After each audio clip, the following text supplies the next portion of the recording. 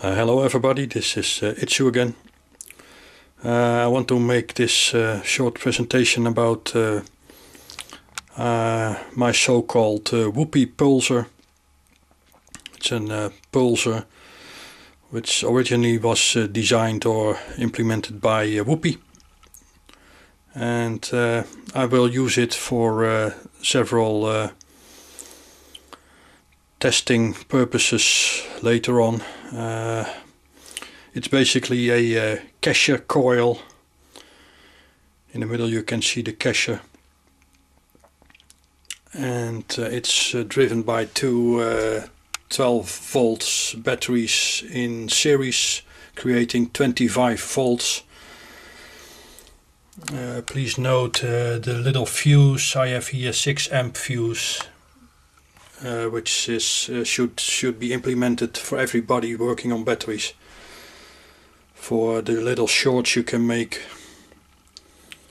I burned a lot of those fuses because a mistake is easy made, so this is a very important safety device.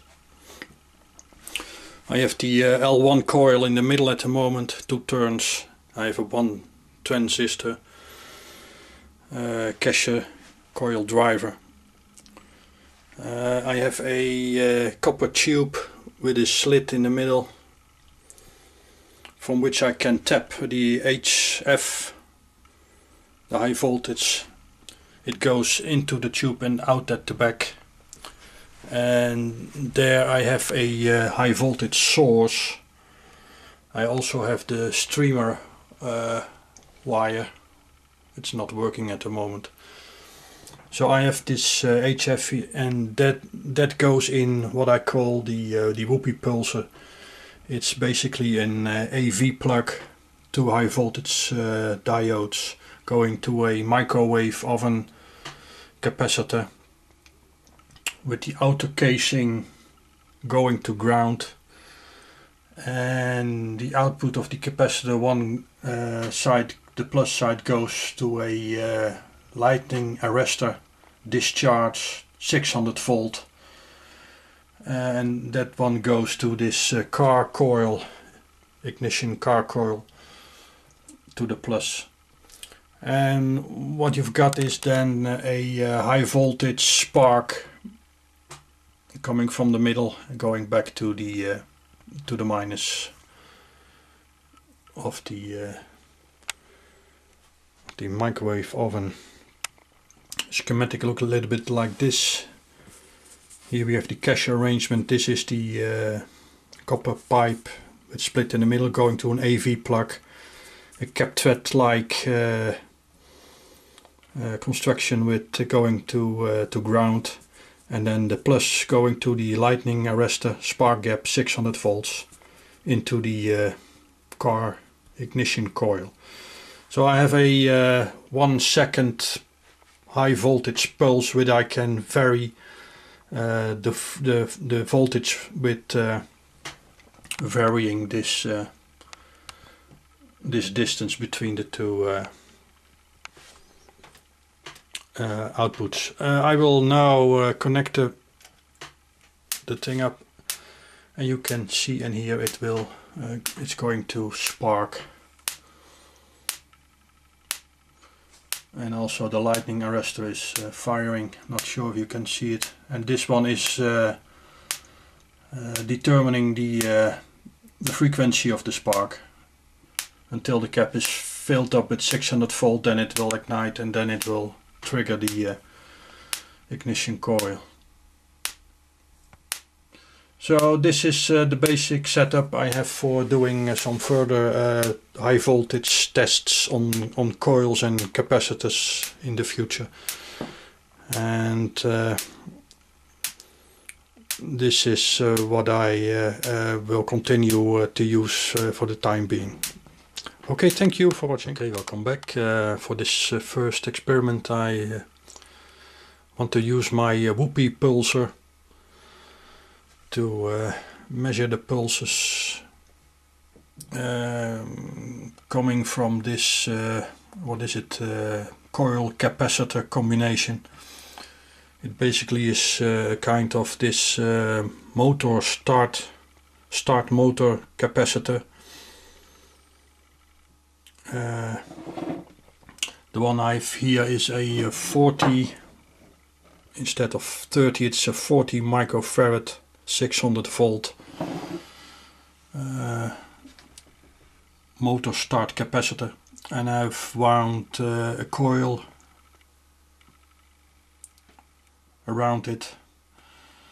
It's about 25 turns, I think. And I have a little spark gap created here, about 2 millimeters, so the voltage, the pulse on the coil will be around 2000 volt. And I have hooked my red probe across the capacitor, and this will show the pulse I get out when I start my whoopee pulser. And you can see this is the pulse coming from the whoopee pulser. It's about peak to peak 40-50 volts, and the frequency, the ringing frequency, is about 11, depending on the number of turns on the coil. So it's an AC kind of high frequency ringing pulse you get from this kind of configuration. And the more turns you have, the lower the frequency will be, 14-15 megahertz. So nothing really special coming from this. I can increase the spark and this will increase the pulse, but I don't want to get too high because of my my scope.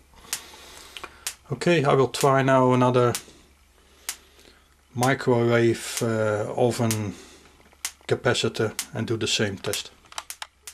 Okay, welcome back. Here is the microwave oven capacitor under test. Same amount of turns, I guess 25-30 perhaps.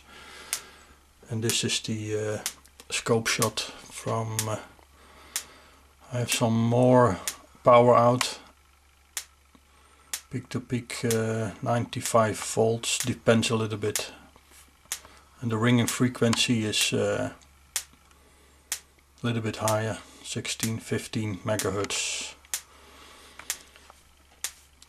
So this microwave oven behaves the same like the other one. Not sure what to do with this, but anyway, this is the output of this pulse-like coil capacitor combination thing. Thank you for watching. Okay, this is Itsu.